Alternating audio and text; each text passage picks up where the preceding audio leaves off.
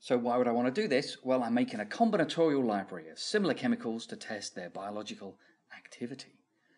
So combinatorial synthesis, the small beads, well in fact they're resin beads. This is what's called solid state chemistry, where you put the chemicals on little beads, do the chemistry, and then you can wash them off easily afterwards. And A, B and C, well they could be something like amino acids, chemicals that will chain one to the other to the other.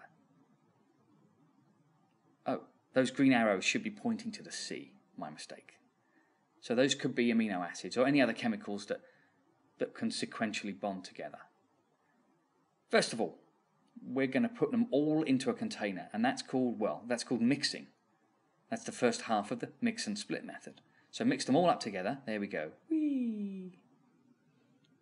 Now split them up into 3 separate containers in this case. So each one is now going to contain some A, some B and some C.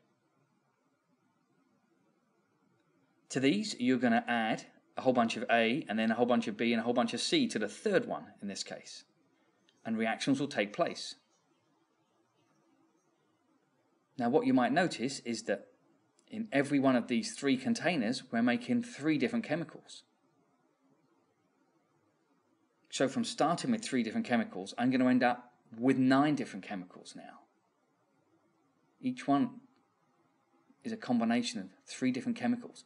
So you could think mix, but actually it's the mix and split method. You mix them up, you split them up, you mix them up, you split them up. You don't need to know more detail than just mix and split. I started with 3 chemicals. You saw me get 9 different chemicals. If you carry on, you get 27, then 81. And if you don't switch the machine off in time, you'll take over the entire universe with that horrible geometric progression. Parallel synthesis, we'll take a little look at how this is set up. This is also called, unusually, teabagging. So I'm going to dip my A into the A, then I'm going to dip what I've made into the B, and then dip what I've made there into the C. Lovely. So I've got AA, BC.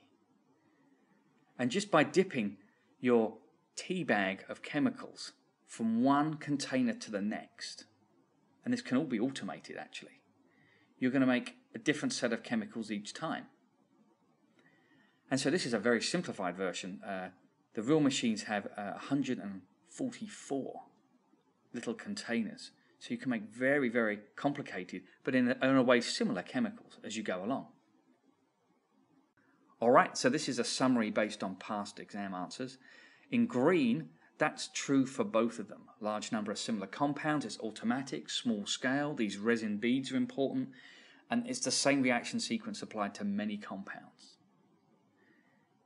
And if they asked you to contrast the processes, combinatorial makes a larger library than parallel.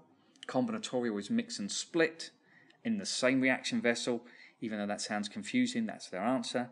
And parallel synthesis is in different reaction vessels. Right, I'm not even sure I understood that myself until I had to make this video, and now I think I get it. Hopefully you do. If not, just learn these in front of you.